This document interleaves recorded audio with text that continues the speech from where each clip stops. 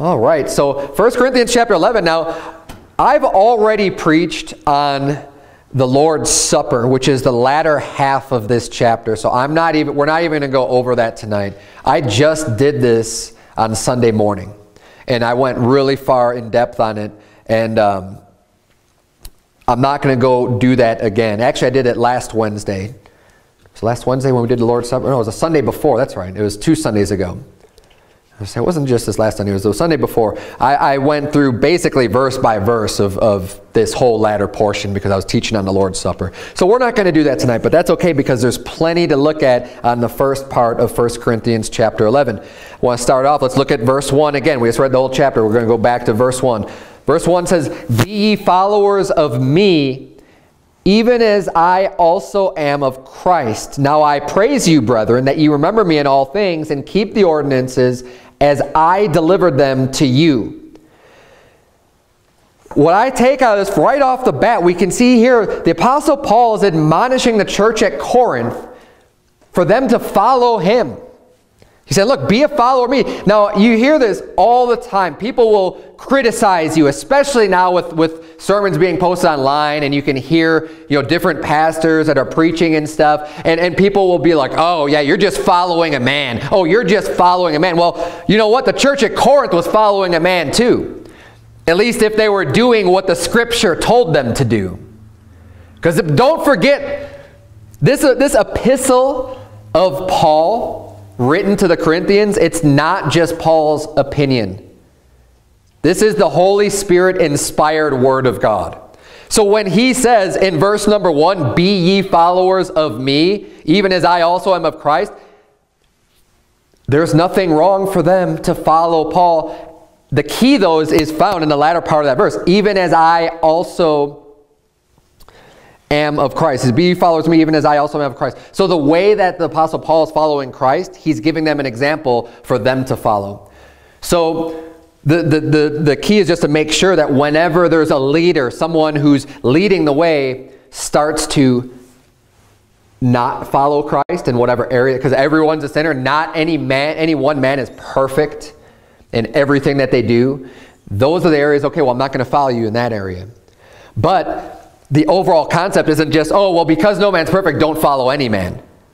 That's not true. And people will criticize you, oh, man, you follow this man or that man. You're just some follower. You can't think for yourself. I've heard this so many times, especially in the previous church at Faithful Word Baptist. When I was going to church there, people will just basically just insult you into thinking that you don't have just because you're following someone else and you're learning from a teacher, you're learning from someone who is very well versed in the Bible, it doesn't mean that you don't think for yourself. Say, no, actually, I've been to many churches, and this is the one where I found the truth was actually being taught. And I recognize that, and you know what? I was following a man that was leading a good example. I can see that. I've been to other churches where the pastor would say one thing and then go and do another. That's not a good example. That's not someone that I want to follow. Amen. Because that is not following Christ. That's being a Pharisee or a hypocrite, saying one thing and not doing what you're supposed to be doing. So if you're going to follow somebody, be a follower of the Apostle Paul. Hey, he was doing what he was preaching. He was living the life. He was living the way he was supposed to be doing and preaching the gospel every creature and going out and traveling all over the world to preach the gospel of Christ, get churches started, help people get discipled and trained up in the right way. That is a good example to follow. The Bible says in Ephesians chapter 4, you have to turn there, that God has given us pastors and apostles and deacons, all of these different people for the perfecting of the saints. So God has instituted, first of all, the organization or the structure of the church, the local church, to assemble together with other believers. And he's also ordained positions within the church of leadership, of a man that's going to teach the Bible, and someone that ought to be a person that you can follow as a good leader. Don't ever be deceived by these people who want to say, oh, you're just following a man, and try to insult you into saying, oh, I don't just follow. Look, I follow a man, and I followed a man. Now I am the leader of this church. And I'm trying to be the best leader I can so that you can look to me and say, hey, I'm going to be a follower of Pastor Berzins as he follows Christ. And lead by example. It's not just found in this one verse. Turn, if you would, over to, keep your place here, because obviously we're going to be coming back here. Turn, if you would, to 1 Thessalonians chapter 1. 1 Thessalonians chapter number 1. This concept of being able to follow a man, follow a leader, is all throughout the Bible. I mean, look at Moses. Who was Moses was a leader. And the people were supposed to follow him. He led them out of Egypt. Now what happened? Oh, I'm not going to follow that man. What are you going to do? You're going to stay in Egypt? Of course you're going to follow him. 1 Thessalonians chapter 1, verse number 5. For our gospel came not unto you in word only, but also in power, and in the Holy Ghost, and in much assurance, as ye know what manner of men we were among you for your sake, and ye became followers of us and of the Lord, having received the word, in much affliction with joy of the Holy Ghost, so that ye were ensamples to all that believe in Macedonia and Achaia. Again, and the key is, and it's reiterated over and over again, ye became followers of us and of the Lord. And in verse 5, ye know what manner of men we were among you for your sakes, saying that I don't expect you, don't just follow a leader because they're a pastor of a church. You need to follow them as they follow Christ. As here, you became followers of us and of the Lord. Because they were following the good example that was set forth by those leaders, by the Apostle Paul, by the disciples, by whoever, right? So there's nothing wrong with following man. And I'm not saying this because, oh, I just want the glory of everybody following me. No, I want you to follow me in the way that I am following Christ, and only in that way. I don't expect you to follow me when I'm serving other things and just, now all of a sudden I've got these followers. All right, go to my house. I've got a lot of work to be done. No, that's not the point at all. I mean, and look, there are people like that. There are cult leaders. There are people that they care just about the glory unto themselves and being able to lead and deceive people for their own gain, for their own financial gain, or for their own twisted, perverted thoughts or whatever, like, the Jonestown and all the other, it's real. And people will look at that and then go way off the other direction. Well, you can't follow a man. No, the Bible says it's okay to follow a man, but just make sure that you're following men as they follow Christ. Now, how are you going to know if a man is following Christ or not, though? And this is the key, because I've mentioned this already. I mentioned this on Sunday. The responsibility falls on you to know if the pastor or leader or whoever is following Christ. And the only way that you can know that is getting in this book for yourself. Don't just be spoon-fed here at church. Church is important. I hope you learn a lot. That's what one of the points of having church is, for you to learn a lot more. But the main source of your learning ought to be at home in this book. That is your responsibility to do that. You need to be able to discern whether or not a man is following Christ. And hey, use that example. If you've got a good man to follow, amen. Praise the Lord for that. You can learn, and there's a lot of things that I've learned from men. A lot of people don't realize you could read and understand some of the scripture. You could look at things like, Christ sent them out 2 and 2 to go soul winning and preaching the gospel, but you don't necessarily really know how to do that until you've got someone to show you the way. Hey, come with me out soul winning. Come see the way that we present the gospel. And it's just like a light goes on. This is right. Yeah, this lines up with everything I've read in the Bible. When you actually go out and do it, hey, follow the example that's being set forth by a godly man, someone else who's already following Christ. Philippians 3, also the same thing. You don't have to turn if you don't want to. You could turn, if you would, to 1 Peter chapter 5. I'll just read this from Philippians 3, verse 17. The Bible reads, Brethren, be followers together of me, and mark them which walk so as ye have us for an ensample. For many walk, of whom I have told you often, and now tell you even weeping, that they are the enemies of the cross of Christ, whose end is destruction, whose God is their belly, and whose glory is in their shame, who mind earthly things. He's saying, look and pay very close attention to the way that we are leading and serving God and the life that we're leading. Why? Because there's many other people out there that are going to try to get you to follow them. He said, pay attention to that. Be followers together of me. He says, mark them which walk.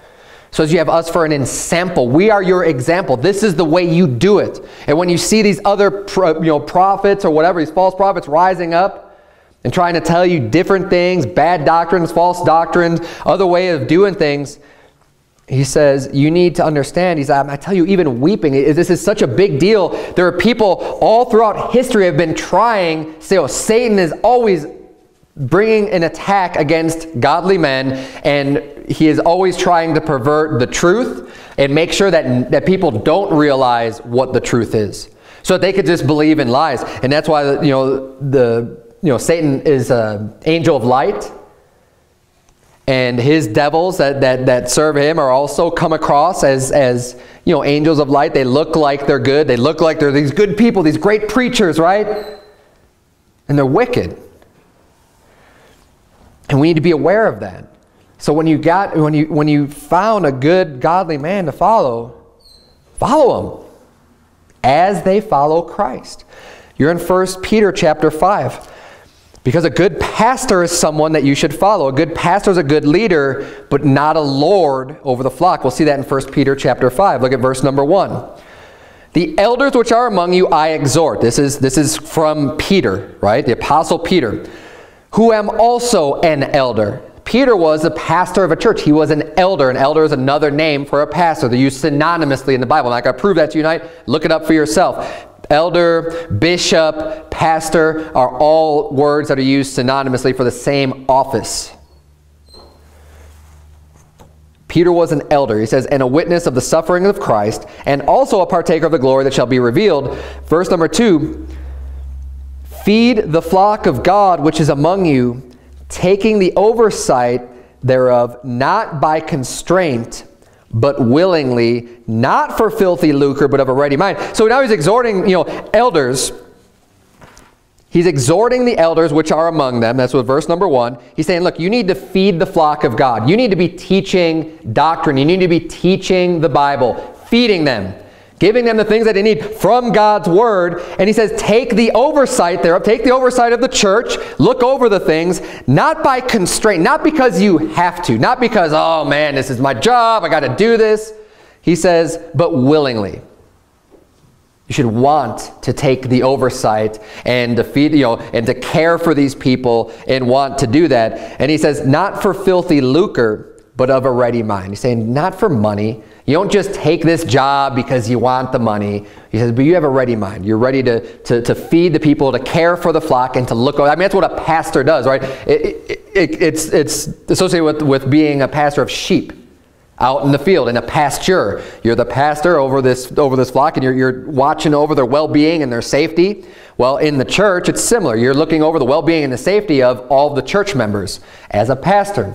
Now, it says, you could say there, oh, well, there's not for filthy lucre, so the pastor shouldn't get paid. And I just preached on this about a week ago. No, that's not true, and I'm not going to go over all the details on that. The position is completely legitimately a paid position. But what he's saying here, you don't take this position for the money. It's your motivation. What are you preaching for? I didn't take this job of pastoring Word of Truth Baptist Church for the money. First of all, because there is no money that I'm getting paid right now anyways. But regardless of that, even if, because one day I will be getting paid, Lord willing, will be a big enough church to sustain me to be full-time, 100% all my time that I have to spend working devoted to serving this church. But that is not the reason why I'm doing this at all. It's to serve God, it's to help people, it's to lead people to Christ. That's the whole point. And that's what a good pastor is their motivation. It's not about the money. It's not because you have to do this. It's willingly something that you're doing. You're offering yourself up as a living sacrifice unto God to do the work that he has for you. Verse number 3. Neither as being lords over God's heritage, but being ensamples to the flock.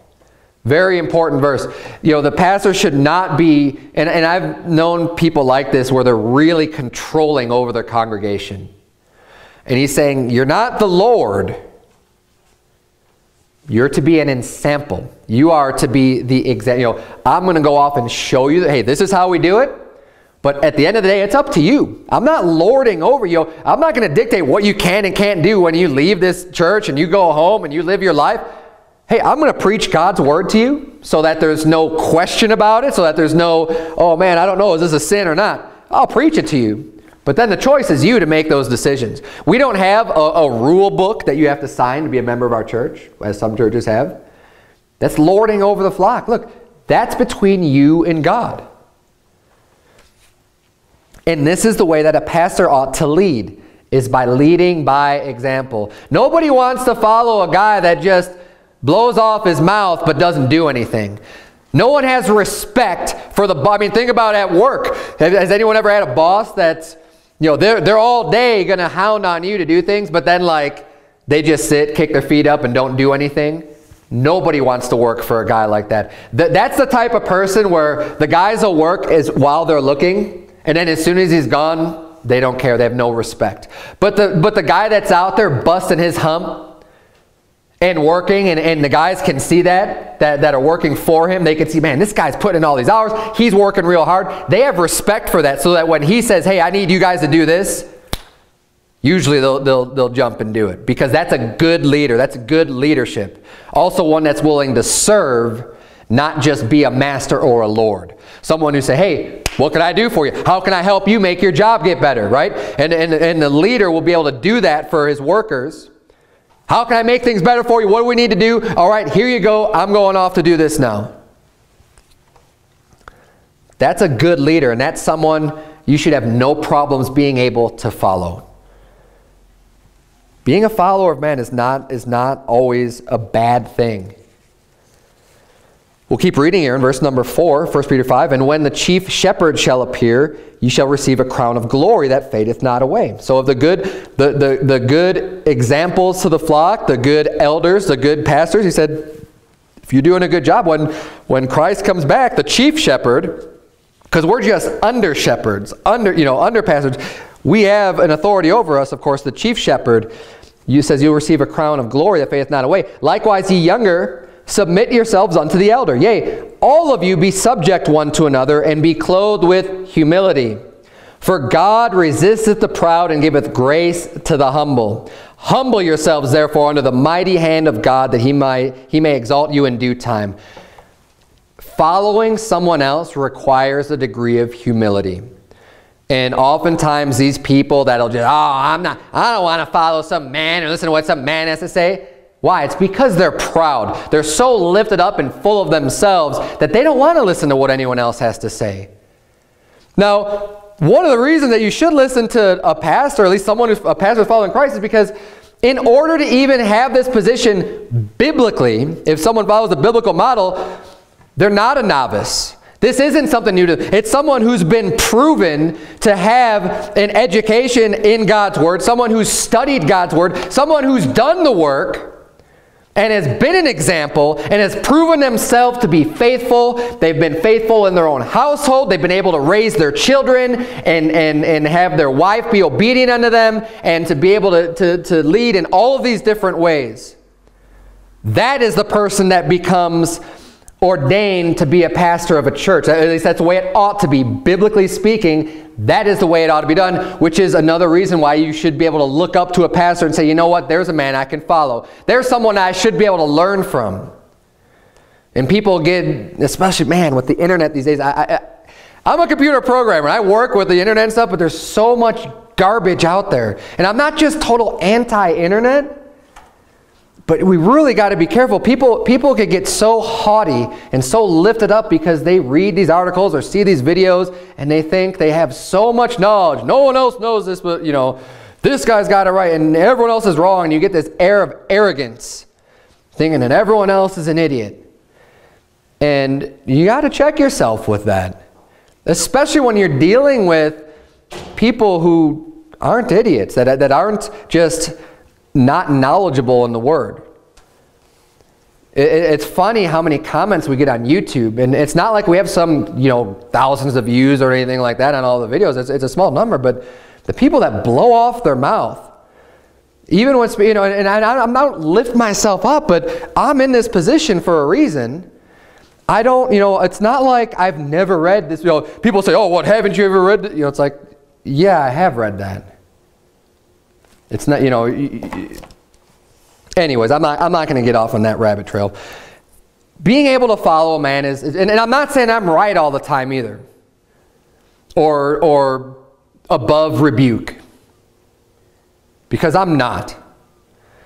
But there ought to be some recognition of the work that's being done when someone's dedicating their life to follow God and teaching and doing all these things and all the time that's spent, to recognize that in how you communicate with somebody else too, and be able to communicate tactfully. But not everyone has faith. Hebrews 13:7, you don't have to turn there. We're going to go back to 1 Corinthians. Hebrews 13:7 says, remember them which have the rule over you, who have spoken unto you the word of God, whose faith follow, considering the end of their conversation. So according to Hebrews 13:7, there are people that have the rule over you, because in the church there is a position, there's an ordained bishop that has the rule over you. It says, who have spoken unto you the word of God. That's what it's talking about, the people who have the rule over you. Who have spoken unto you the word of God. The preacher that's preaching the word of God has the rule over you. It says, whose faith follow, considering the end of their conversation. And then down in verse 17, obey them that have the rule over you, and submit yourselves, for they watch for your souls, as they that must give account, that they may do it with joy and not with grief, for that is unprofitable for you. And he's saying, look, submit yourselves, be humble unto the person as the rule over you, who's teaching you the word of God. Why? Because they're watching out for you. They're looking out for your souls, and actually they're going to be partially responsible for your souls. You read in Ezekiel about the watchman. And God says, hey, if you fail to warn the people, judgment's going to come upon them, but their blood will I require at your hands. And every pastor of churches, of their church, is responsible for the congregation and the flock that they're watching over for their well-being. And that is a responsibility, which again, I have a vested value in you in the congregation here, because God's going to be looking at me saying, hey, you're not doing your job right. There's people in your church, and you know that you're not warning them about it. It's going to come down on me. I need to be aware of this. I need to be able to teach completely without worrying about, oh, who am I going to offend? No, instead of worrying about offending, I'm going to be like, what do we need to get right here? Because I don't want to miss any of it, because I want to do the job that God has called me to do here. And I am going to be held accountable for the things that I preach and the things that I say, and for you. And that's one of the reasons why the Bible's saying here to obey them that have the rule over you and submit yourselves, because they're watching over you, because they're trying to help you. We don't want to be divisive and inside of our church and getting proud and lifting up. I'm not going to follow that man. It's not the way it ought to be, because they're looking out for you. Let's go back to 1 Corinthians 11. And this is all going to tie in here with this whole concept of being humble and not being rebellious. That's why it's no mistake that the very first two verses he's talking about, hey, be a follower of me, because this next topic we're going to get into about the length of your hair and stuff has a lot to do with rebellion. It has a lot to do with dishonoring the head and not being obedient, not humbling yourself, and not submitting yourself. Verse number 3, it says, but I would have you know that the head of every man is Christ, and the head of the woman is the man, and the head of Christ is God. So what's he doing here? He's establishing an authority structure, right? Talking about the head. He's not talking about a physical head, although he will in a minute. We're going to go over that. he's saying the head. What's the head? The boss, right? So basically you have God at the top, and then Christ, because this is the head of Christ is God. He says the head of every man is Christ. You have God, Christ, man, and then the head of the woman is man in the authority structure of who's the boss. It starts off, he says, again, the head of every man is Christ. Every man here today, Christ is your boss. And the head of the woman is the man. So the wives, hey, your husband's the boss. He is your head. He's the person that you go to as the man. And that's perfect illustration. Follow me as I follow Christ to the wife. You're their head. You're their leader. You are their boss. And Christ is your boss, man, that you need to be following him and being that example for your wife. So you say, all these verses you read to begin with, you're talking about pastors and all this other stuff. Well, look, if you're married, you've got someone under your authority. You don't have to be the pastor of a church to be able to follow this same concept. This goes all the way back to Genesis chapter 3. And actually, keep a finger in Genesis. We've got a few places we're gonna turn back there again, or keep a bookmark there or something. I've got a little bit later in the sermon, we got a few more references to Genesis as we cover the material here tonight. Genesis 3:16, the Bible reads, "Unto the woman he said, I will greatly multiply thy sorrow and thy conception. In sorrow thou shalt bring forth children." Look at this. "And thy desire shall be to thy husband, and he shall rule over thee." This is after the sin in the Garden of Eden. This was a curse of God. And he's saying, look, this is the way it's going to be now. Your husband is going to have the rule over you. And this is something now that wasn't just for Adam and Eve, but has transcended all time. It's something that has passed on as the authority structure, which was confirmed here in 1 Corinthians 11:3. Who said the head of every woman is the man. In Genesis 3, we can find the root of that, the first instance of this happening, where God has proclaimed that the husband rules the wife. Now, we get different images in our head about, he shall rule over thee. And you think of like ruling with an iron fist, right? That's kind of the thought that people want, that the world is going to want to have come into your mind. That you're just this horrible, fascist, authoritarian dictator that doesn't want anyone to be happy, and it's just all about me, you just serve me. And that's not, you can rule, meaning you are in charge and you are delegating, you're telling the way things are going to be without being a jerk. That's the bottom line. You don't have to be a fascist dictator in order to rule well. I mean, some people don't rule well and others do, but you want to be a good leader. But at the bottom line, I don't want to soften it up too much, because the Bible says the husband is the ruler of the house. So ladies, you should be able to remember that. And if your husband's telling you to do something, what he says goes in that house according to God. And when you disobey your husband, you're disobeying God, because he's the one that said that your husband's going to rule over you. The only exception to that rule would be if your husband's telling you to do something that God said not to do. Because God is higher in the authority chain. Christ is the head of the man. So if Christ says to do one thing and your husband says to do something different, Christ supersedes the authority of the husband in that situation, which is why he lays out the structure this way. However, if your husband tells you to do something and it's not against the Bible, but you say, well, why does he want me to do that? Like if I told my wife, go get my shoes and bring them to me, right? Whatever. I mean, it's something real silly. It doesn't matter. Well, I'm not your slave. You're actually the servant. I didn't say you're a slave, but you are the servant. You are under obedience. You ought to be in subjection to your husband, so that there's nothing in the Bible that says you can't go get shoes for your husband, or it's just not in there. It's not a sin. You're not breaking any of God's commandments. So if your husband tells you to do something like that, then you do it. And let that run. I mean, take that and apply that to every other example in the house. And the Bible also says the husbands love your wives. All right, and treat them, give honor unto them as unto the weaker vessel. You know that they're weaker, and we ought to love them as Christ loved the church, and he gave himself for it. You know, we ought to be doing everything in our power to, you know, to be caring for our spouse, for our wives. But we need to get this mentality right, because in 2016,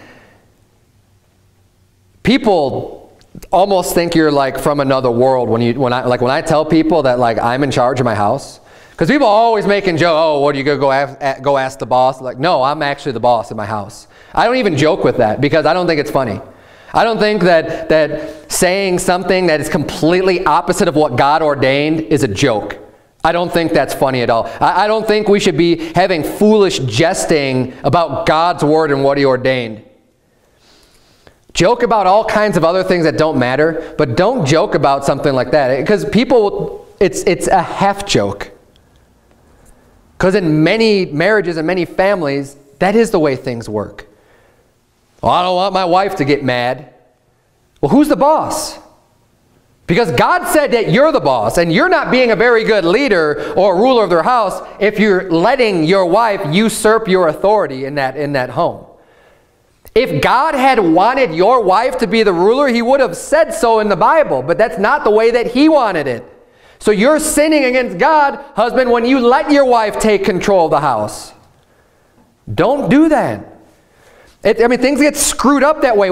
Think about it even in terms of our current government, right? There was a separation of powers when it was designed. And it was designed that way for good reason. You have the Congress, you have the president, and you have the courts, right? And all this was dividing the power so that no one was supposed to be able to get too powerful and start just being too authoritarian. But what do we have now? We have a Congress that's just letting the executive branch do everything and take over the jobs that they're supposed to do. They're the ones that's failing. Hey, if the president's going to try to do those things, they need to step in and say, no, that is our job and our responsibility. And you can see how screwed up things are getting, because now we're starting to get more of a dictator as a president instead of, you know, a servant that's the just executing, being the executive branch, the execution of the laws that are created through Congress. Now we have presidents that want to create the laws and judge the laws and do the whole thing. And things get screwed up. And when that happens in the home, things get screwed up. Because there's a very good reason for the way that God designed them.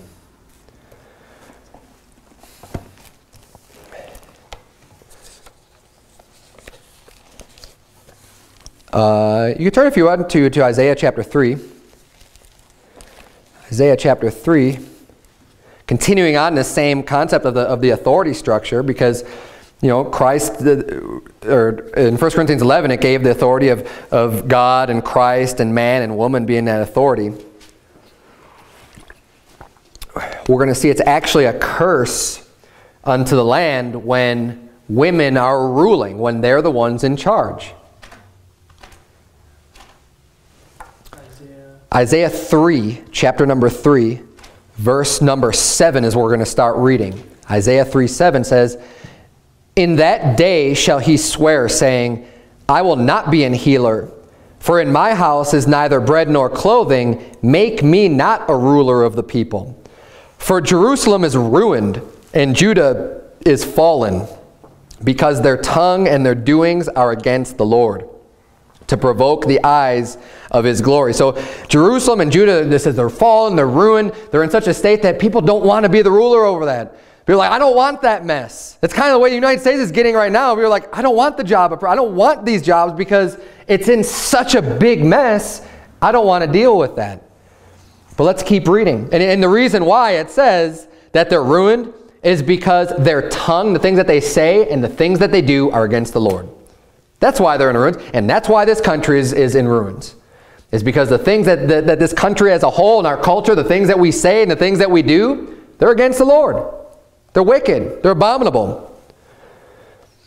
Verse 9, "The show of their countenance doth witness against them, and they declare their sin as Sodom, they hide it not." Oh boy.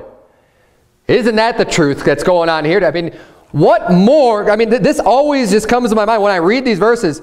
They declare their sin as Sodom. Sodom was not embarrassed or ashamed at all of their sin. They were out in public with it. In fact, they were so out about it, they came and surrounded Lot's house and just, bring those men out to us. They weren't ashamed that they were filthy faggots. They weren't ashamed of that like they should have been, hiding in the closet, being scared that someone might find out that they're a homo. Instead, they're out and proud about it. The way that people are today in this country, marching up and down the streets, being out and proud, accept us. And they never stop. They're implacable. They're unmerciful, according to Romans chapter 1. This is the state that Jerusalem and Judah was in at this time. They're saying, look, they show of their countenance that the witness against them. They declare their sin as Sodom. They hide it not. We're in verse 9. Woe unto their soul, for they have rewarded evil unto themselves. Say ye to the righteous that it shall be well with him, for they shall eat the fruit of their doings. Woe unto the wicked, it shall be ill with him, for the reward of his hand shall be given him. Look at verse number 12. As for my people, because again, we're in reference to Jerusalem and Judah, the people of God, right? The people of Israel at this time. As for my people, children are their oppressors, and women rule over them. O my people, they which lead thee cause thee to err and destroy the way of thy paths. That's a curse from God, because they have gotten so wicked and so perverted that now all of a sudden children are oppressing them, which is happening today. Think about all the divorced homes and the parents that the kids are now dictating what's going to happen because they want to win over the affection of their child over their ex-spouse. And the children are up ruling in the house and just saying, you know, they basically become the oppressors.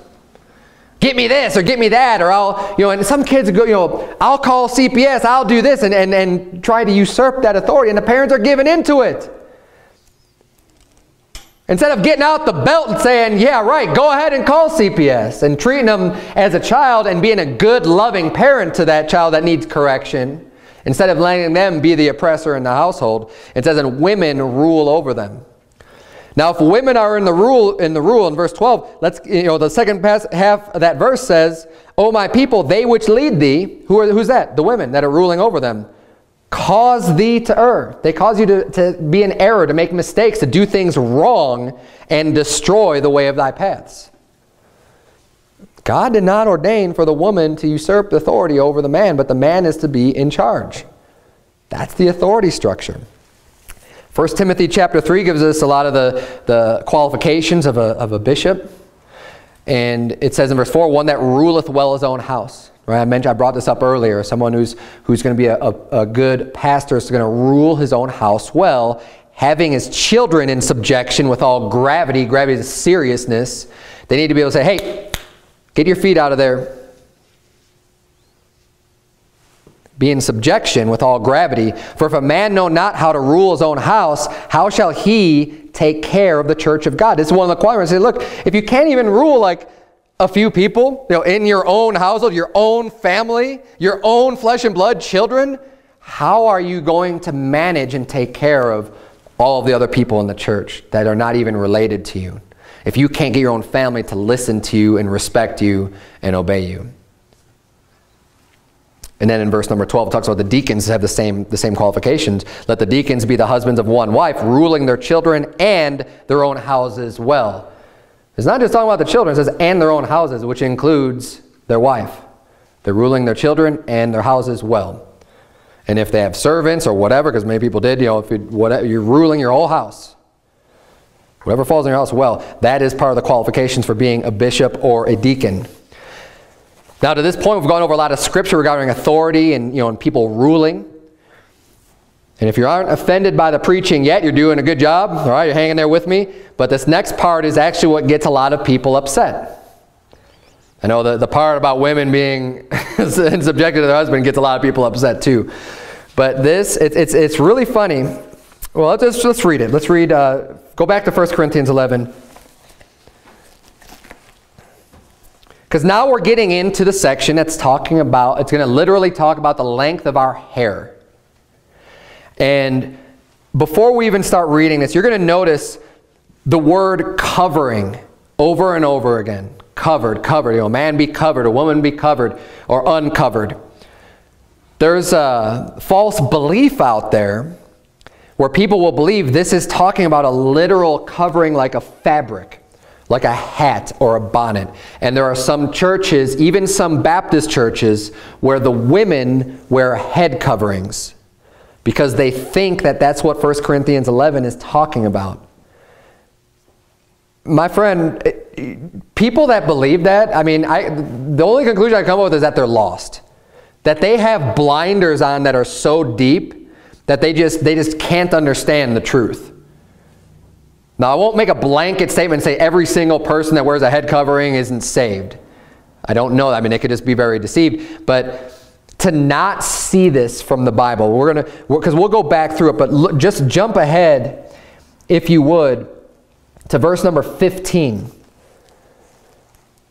Verse 15 says, "But if a woman have long hair, it is a glory to her, for her hair is given her for a covering." We read all this stuff, and as we go through it again, you'll see it's talking about a covering, a covering, a covering. The Bible defines the covering as being her hair. And not just that, when we're looking at these coverings, it's being contrasted with being shaven or shorn. Why would it be talking about shaven or shorn if it's talking about a head covering garment? It doesn't make any sense. You don't shave a hat or a bonnet. You shave your hair. And it says directly, I mean, just right in the scripture, it couldn't be more clear. The hair is given for a covering. But let's go back a little bit here and look at verse number 4. The Bible says, "Every man praying or prophesying, having his head covered, dishonoreth his head." And I know we jumped around a lot, but verse 3 was the verse that said that the head of every man is Christ. Right? So we kind of went way off for a while, but coming back to this, from verse 3 that says the head of every man is Christ, to verse 4 that says that every man praying or prophesying, having his head covered, dishonoreth his head. It's not talking about, the first part is talking about his physical head, having his head covered, dishonors his head, which is Christ. Now that covering, and I wanted to point out from the beginning, is talking about his hair. So if a man has a lot of hair and he's praying or prophesying, it says that's a dishonor to Christ, to his head. Verse 5, "But every woman that prayeth or prophesieth with her head uncovered dishonoreth her head." Now, who does it dishonor if the wife basically has short hair, if her head is uncovered? It dishonors her head, but who's her head? The man. Her husband, right? That's a dishonor unto him if she's doing that. "For that is even all one as if she were shaven." Now, why would that be thrown in there? Again, if it's talking about a hat, well, if she doesn't have a hat, she might as well just be shaven. No. If she has shorter hair, we might as well just shave it all off. And we'll see that in a minute here. Verse number 6. "For if the woman be not covered, let her also be shorn. But if it be a shame for a woman to be shorn or shaven, let her be covered." Let me ask you this today now, just in general. How many women do you know that would be just completely fine with having their head just completely shaven down? Because I don't know any. The ones that I've known that have had their hair shaved, people like, I know women that have had chemotherapy, cancer treatments, have had other medicines and things that have made their hair fall out. Every single one that I know of has done something to cover up their head because they're embarrassed, because it's a shame. And this is very much true today. So he says, okay, if you don't want to be covered, then be shorn. Just shave it all right down. That's your option as a woman. But if it's a shame to be shorn or shaven, which it is, let her be covered. So he's saying then keep the covering. Verse number 7, "For if a man indeed ought not to cover his head, For as much as he is the image and glory of God, but the woman is the glory of the man. Now, I told you to keep a place in Genesis, right? Go back to Genesis 1. Because God created man in his image. He didn't create woman in his image. We are the image of God. So man shouldn't have his head covered with a lot of hair, because we are in God's image, which means God doesn't have his head covered with a lot of hair. Contrary to what people will believe these days, thinking that Jesus Christ had this real long hair. We're out soul winning and we talked to him and said, well, Jesus had long hair. So how do you know that? Some artist depicted Jesus, 1,000 years after he's already been on this earth, of having long hair, and the artist was a sodomite. Just because some pervert put long hair on Jesus doesn't mean that, but that's what the world accepts. What do you see? They depict a man wearing a dress and having long hair, and they say that that's Jesus, and that's blasphemous. But that's what the world accepts as the image of Christ. The Bible says in Genesis 1:27, so God created man in his own image. What's an image? It's a picture. It's a likeness, right? So God created us in his image. We are a likeness of God. You want to know what God looks like? He looks kind of like a man because we're created in his image. In the image of God created he him, male and female created he them. Do men and women look the same? No. There's a difference. There's pretty significant differences. Man was created in God's image, and that's what it says in 11. You could go back real quick to 1 Corinthians 11. For a man indeed ought not to cover his head, for as much as he is the image and glory of God, but the woman is the glory of the man. For the man is not of the woman, but the woman of the man. Oftentimes the Bible, usually it means from. The woman came from the man. The man didn't come from the woman. The woman came from the man. Back in Genesis, again, chapter 2, Genesis 2, verse 21 says, and the Lord God caused a deep sleep to fall upon Adam, and he slept, and he took one of his ribs, and closed up the flesh instead thereof, and the rib which the Lord God had taken from man made he a woman, and brought her unto the man. Woman was created. Eve was created out of man. That's why it says here that man is not of the woman, but the woman of the man. The man came first. God created man in his own image, and then later he created woman out of man. And why did he do that? He created her to be a help. Look at verse number 18 of chapter 2, Genesis 2. Genesis 2:18 says, and the Lord God said, it is not good that the man should be alone. I will make him an help meet for him. So first, God creates man on the earth. And then he says, you know what? I don't think man should be alone. He needs a helper. He needs someone to help him do the things that I want him to do. And he created all these animals, but none of them were a proper helper for him. And think about that. I mean, we've got animals, oxes and bulls, and animals, horses and mules, and that can help a man. But they weren't sufficient help for him. And then he creates a woman that came from man. This is bone of my bone and flesh of my flesh. And back in 1 Corinthians chapter 11, verse 9, he says, neither was the man created for the woman, but the woman for the man. The whole reason why God created a woman was for the man. Again, let's get our doctrine straight. Let's get our mindset straight in this twisted and corrupted world of the gender roles of men and women. Now, I don't care if the world wants to call me sexist and think I'm crazy and nuts and old-fashioned, whatever. I don't care, because what I care about is what God's Word says. And this is how I'm going to live my life. And this is how I run my family. And you know what? You will be much happier if you follow things God's way, whether you're the wife or whether you're the husband. Husbands, rule your family well. Take that authority and that responsibility and take the oversight of your family. Be responsible for them. Love them. Care for them. Make the right decisions. You have a lot of weight and a lot of responsibility on you to do what's right. And you have to work at it and work hard for it. And don't be lazy and just expect it to be one of these bosses that doesn't do anything, but just likes to tell everyone else what to do. Your family won't respect you if you're like that. But if they see that you're a hard worker, they see that you're serving God, and then you tell them to do something, you know what? They're going to listen to you. And wives, don't think you're going to be happier if you're the one in charge, or well, if my husband would just do things my way, everything would be a lot better. No, it wouldn't. Because that's not the way that God made it. You might not be able to even comprehend that, but just understand enough to know that, do you really want to fight against the way God made things? Do you want to pervert the way that God designed it or not? Do you want to be in obedience to Christ? Ephesians chapter 5 says that the wife needs to be obedient to her husband in all things.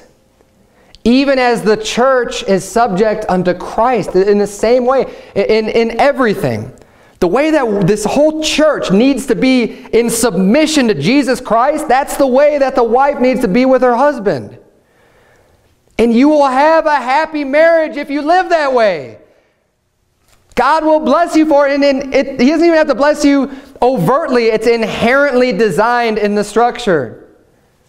God has designed men to lead and women to be submissive.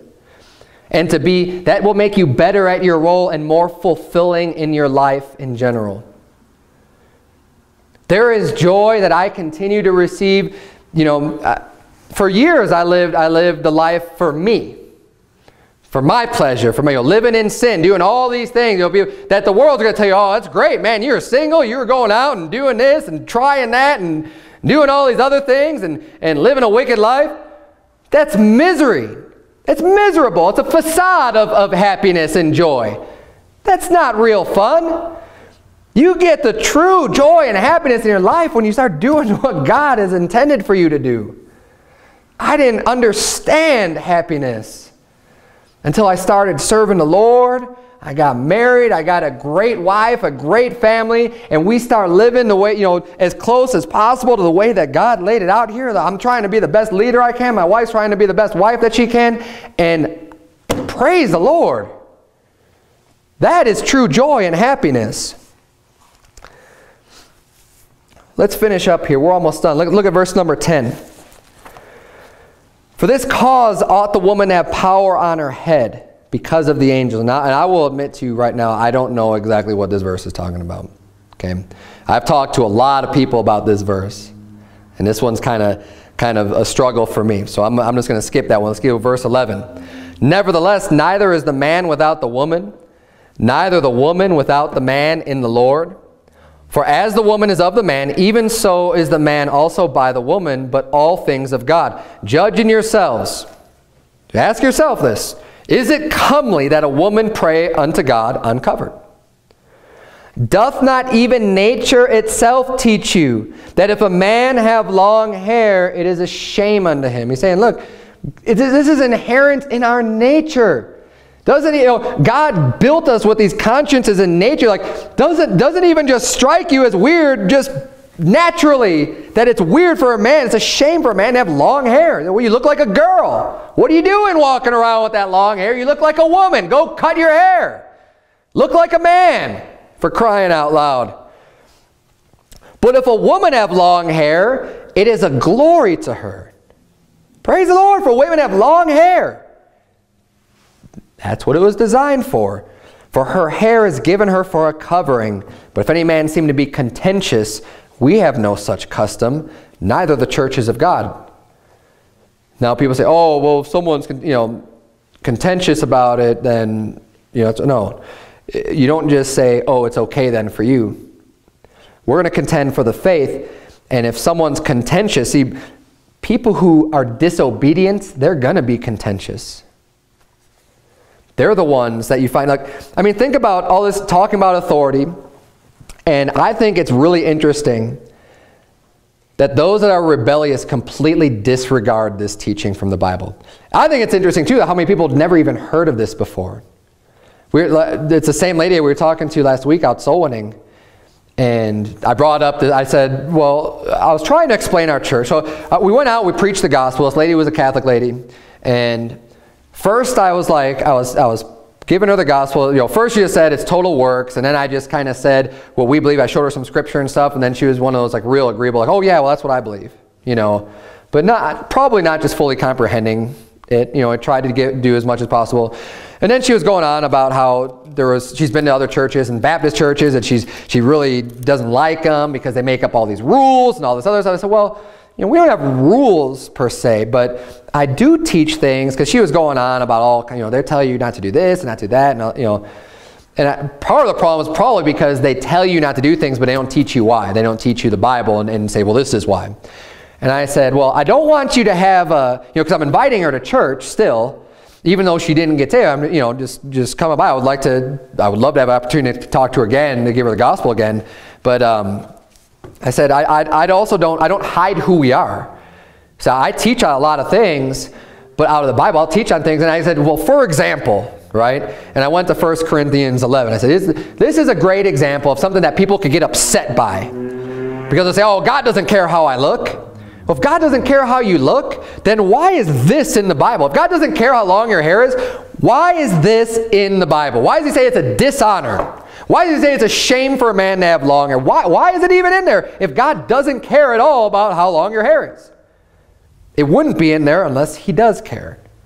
And I showed her, I just plain, she's like, at first she was thinking I was talking about chapter 13, which is a charity chapter, which is, a lot of people there say, oh, I love that chapter. I'm like, yeah, I don't think you love this chapter, but I went over it with her, and she's like, after she had already said how many times she's read the Bible and everything else, oh, I've never seen that before. And the reason why is because most people, they may pick up their Bible and read some psalm, or read a proverb, or read a gospel, or something like that, but they don't go through and read the Bible cover to cover, which is why, and churches don't teach on this. They don't, because they don't want people getting upset. They just skip over it. No, we don't have to deal. We'll always deal with the second half of chapter 11. We don't have to go to the first half. Why? Because so many women these days have really short hair, and so many men these days have really long hair, and when you start preaching that, people get upset. They get angry. They don't want to be reproved or rebuked. They don't want to be told they're wrong.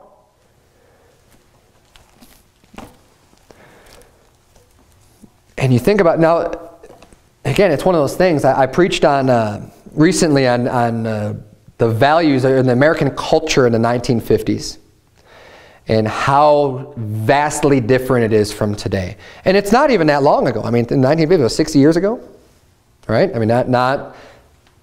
Not hundreds of years ago, not like this super foreign era. People are still alive that grew up in the 50s today. Like, you could talk to these people.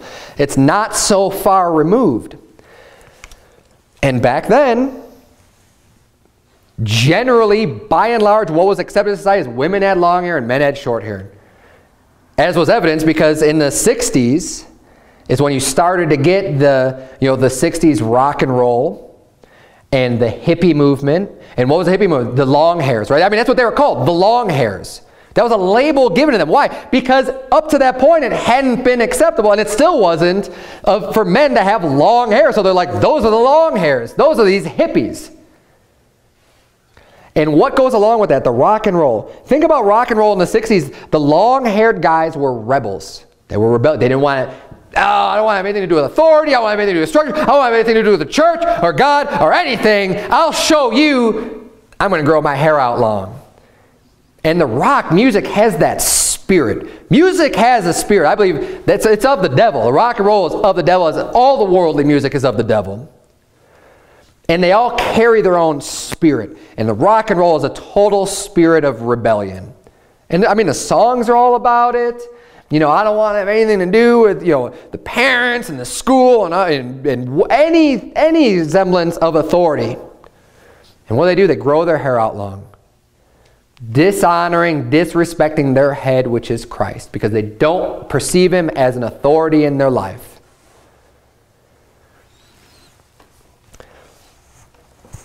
If I think about the stereotypical loud, obnoxious woman that won't listen to their husband, first thought that comes to mind is this really short hair. Pants wearing, short hair woman that's just going to tell you and be the leader and the boss and the way. That is not the way God ordained it. And that's just a sign of the rebellion against God. The sign of the lack of humility to submit yourself to the God-ordained authority.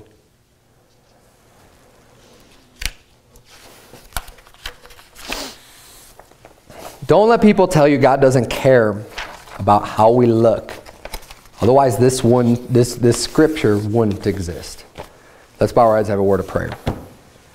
Dear Heavenly Father, Lord, we thank you so much for the clear teachings from the Bible, dear Lord. It so boggles my mind that people can't understand the simple truth about the length of our hair. But the only thing that comes to my mind is that the blinders are just truly on, dear Lord. I pray that you please help us to reach the lost and to bring salvation to them, bring the light of the gospel to them, dear Lord, and not just to get them saved, but to disciple them and to teach them and train them in your word, dear God. I pray that you please help me as a pastor to be a good leader, dear Lord, to lead by example, to do the right thing so that I could honestly say with a good conscience that I want the people here to follow me, that the way that I'm following you, dear Lord. Help me to continue to do more for you. I pray that you please help everyone here tonight to do more for you, to be diligent, to understand and to read the Bible on their own, dear Lord, that they might not be deceived by the false prophets that are out there, but that they could all follow their leader as they follow Christ, dear Lord. So in Jesus' name we pray.